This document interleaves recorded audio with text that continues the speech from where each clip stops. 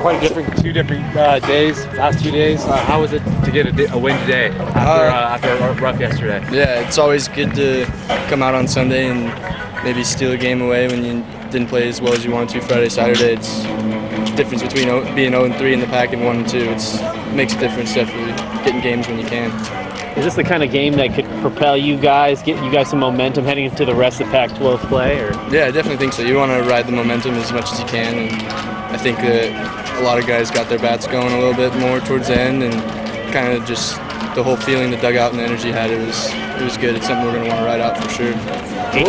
Go ahead. 8 strikeouts on the day. Your bullpen was pretty today. I mean, talk to me about that. You guys came out pretty strong. Yeah, I mean, that's something we've been focusing on is the bullpen and getting guys to come out and compete, and we definitely just did it today. It was fun. It was fun to be a part of. Was there a different focus today? Because I know that's something Coach talked about the last 2 games, that you guys didn't respond the way he wanted you guys to. Were you see something different, more of a sense of urgency today, or? Yeah, I mean, we're always fighting, we're always competing, but I think in the last few days we didn't have the next level edge that we had today, and we kind of just were grinding it out all day.